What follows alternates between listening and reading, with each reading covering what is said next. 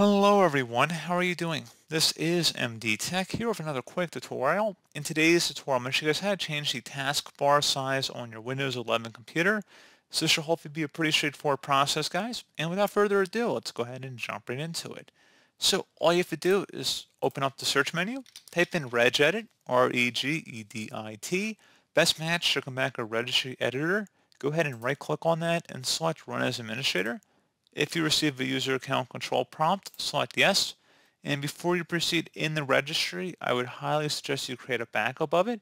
So if anything were to go wrong, you could easily restore it back. In order to do that, it's quite simple. All you have to do is select File and then Export. File name, I'd recommend naming it the date in which you are making the backup. Set export range to all, and then save it to a convenient and easily accessible location on your computer. And if you ever need to import it back in, all you have to do is select File and then Import and navigate to the file location. So again, pretty straightforward. And now we're ready to begin. So we're going to start off by double-clicking on the HK Current User folder. Do the same thing now for the Software folder. Now you want to locate Microsoft, so go ahead and double-click on that. Should be a Windows folder, so go ahead and scroll down and double-click on that. Now you want to locate the current version folder, so double click on that one as well. Should be an Explorer folder in here as well, so go ahead and double click on it. And then finally, right underneath Explorer, there should be an Advanced folder. If you need to pause the video at this time and take note of our file path, it's up at the top of the screen here. Each backslash is a different subfolder we've gone under to get to this point. And now directing our attention over to the right side, you want to go ahead and make this column a little bit bigger by clicking in between the name and the type column to expand it a little bit. And you want to locate an item in here that says Taskbar SI.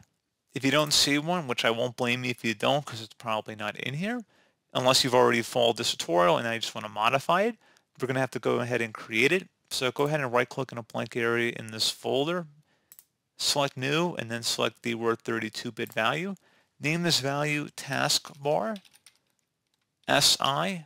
First letter of both words should be capitalized, no spaces. So again, Taskbar SI, Taskbar SI.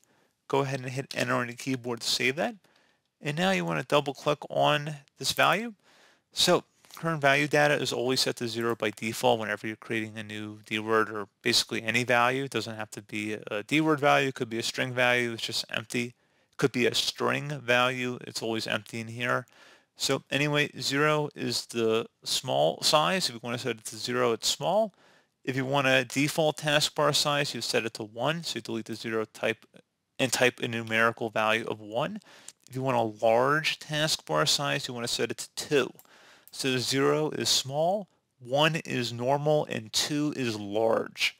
Base, keep that hexadecimal. Select OK. Again, I just set it to the large one because I wanted to give the best demonstration here for today's tutorial, and that'll be the easiest to see. So once you've made that change, you're going to go ahead and close out of everything, and you will need to restart your computer for the change to take effect. So let's go ahead and restart our device here. And if you ever want to undo it, you can always just delete the dword value we created. That's very simple. You don't have to even change it to 1. You can just delete that taskbar SI value that we created.